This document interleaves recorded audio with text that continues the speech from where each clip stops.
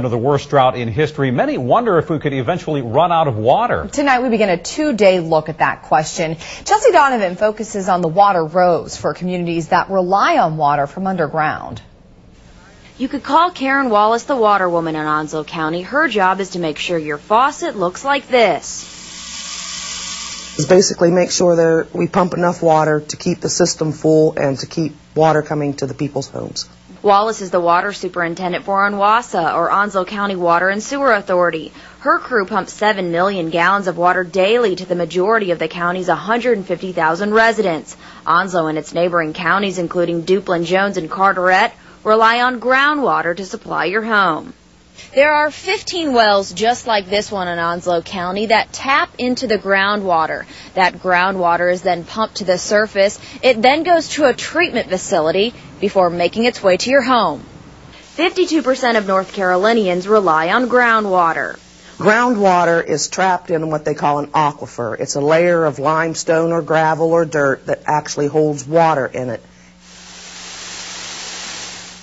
Water that could be decades old before it gets to us, according to Frank Sanders, ONWASA's Director of Operations. Over years and years of time, the water moves through the aquifers. And so the water level's very deep. It's like a huge reservoir of billions and billions of gallons. The aquifers Eastern Carolina taps into are the Castle, Hayne, and Black Creek, almost like a water trap, 200 feet under the ground. It gets recharged from areas where it has rained in different parts of the state. But as North Carolina remains under the worst drought in recorded history, and with the aquifers not being recharged by rain, the water supply is certainly a worry.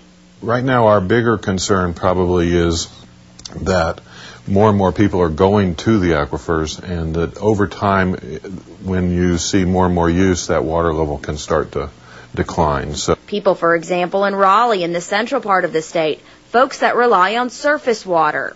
If more people decide they have to go to groundwater because the surface water from the lakes isn't there or the rivers isn't there, they could eventually go into the groundwater that we're using. Meaning more people tapping into already heavily used aquifers. And Sanders says it's the only viable option for this part of the state. He says we cannot pull much water from our area rivers or neighboring ocean. With our rivers here, they're very relatively short, only miles long. If we were to try to pull water from that, what would happen is we would end up probably in some cases drying up the river, or because it's connected to the ocean, the salt water would move back up from the ocean, and we'd end up pulling in ocean water into our intake, and we couldn't drink that. For now, it's up to Mother Nature to help replenish our sources, so in the future, this won't be bone dry.